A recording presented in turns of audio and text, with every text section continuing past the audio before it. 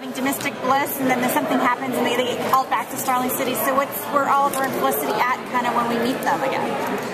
Well, you will see them in their coupley retrospect. You see them in the best they have been as a couple. But they're dealing with the fact that they Felicity's dealing with the fact that she kind of no longer has this I want to say imposing, but it didn't necessarily impose. Her night job as running an aero team, to a certain extent, was a very big life change for her, and sort of made her open to people, and maybe she doesn't have that sort of interest or purpose anymore, and I think that that's what she's dealing with, personally, is what's going to fill that void, and if she's going to be able to continue on sort of just like being happy. Let's just be happy, which seems so simple, but it's very dynamic. What can you tell us about Felicity's arc this season involving her father, or personally, professionally? I don't know much about her father. I really do hope that he comes in. I feel that she's going to start off lighter, which is going to be great, because I feel that she emotionally exhausted herself last season. I feel like she got a lot taken out of her. She gives a lot. She's very giving, and I don't think that she's really taking care of herself, which makes it hard to take care of other people.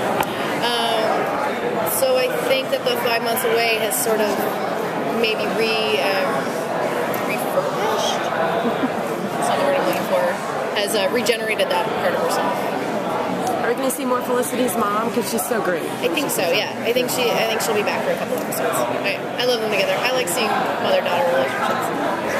So we got a sense that maybe Felicity and Oliver are not exactly, content in their marital bliss or whatever state they're in when we find them. Are they kind of like, rubbing against each other and going, I can't stand being in the same house with you anymore, or are they kind of more happy? I don't think it's that. I think it's finding what they mean in the world as a team, as a couple. Like how do you ignore the life that you had when you were running from bullets every 5 minutes, or chasing down whether or not you were going to die. And now they have these sort of, less dangerous things to do, like maybe go out for dinner and that sort of thing. And I think it's more finding, like, are we happy doing this forever? Like, is this what it is? Like, should we take up a hobby? I mean, like canoeing? Felicity kind of represents a different kind of strong woman. Like, she's not out there kicking ass all the time, but she definitely holds her own. Like, how do you feel about, like, demonstrating a different kind of female strength on screen? I think it's important. I think it's authentic to her and a lot of women out there. I find we can all be strong, and you can do it in 100 different ways. And I really appreciate that she's authentic to herself and has stayed strong to herself and hopefully honest to herself. I do find that she, like I said, emotionally exhausted herself and maybe lost a little bit of her strength, but that doesn't take away from her innate being a strong person. But I think, or her disposition. But I honor her for that, and I respect her for that, and I respect the women in my life who are like that. And I find that it's a really important representation for women to know that they can be themselves, and they don't necessarily need a suit to fight crime, or need to be. You don't need to be the patriarchal definition of strong to be strong. That hit it.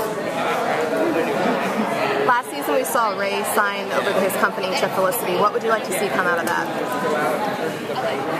I would like to see her accept it if she wants it, and not take on the responsibility if she doesn't. And for her to be able to let it go if it's not working, if she's not happy doing it. But if she really, really wants that, then I would like her to dive into that, and maybe not necessarily give all of her. I'm gonna go outside and space. Give all of her time to Team Hair. Which seems like a lot. Which would be hard to do, I think. How is she going to feel about Malcolm Merlin being out there in charge of the league? I mean, that was one of the prices that Oliver had to pay for last season. She's not a fan of Malcolm. I'm a fan of John. So I hope that they have a lot of terrifying, dangerous moments together. But knowing your enemy is kind of how I think she works. And she knows Malcolm. I think he's a little bit of a hot cannon. He's creative, and he's the magician. And she's going to have to be very creative, and it's going to touch a different part of her if she ever has to sort of put him in line or take him to battle. I think it's going to be a little bit treacherous if we get to that point. All right, thank you guys. Thank you guys.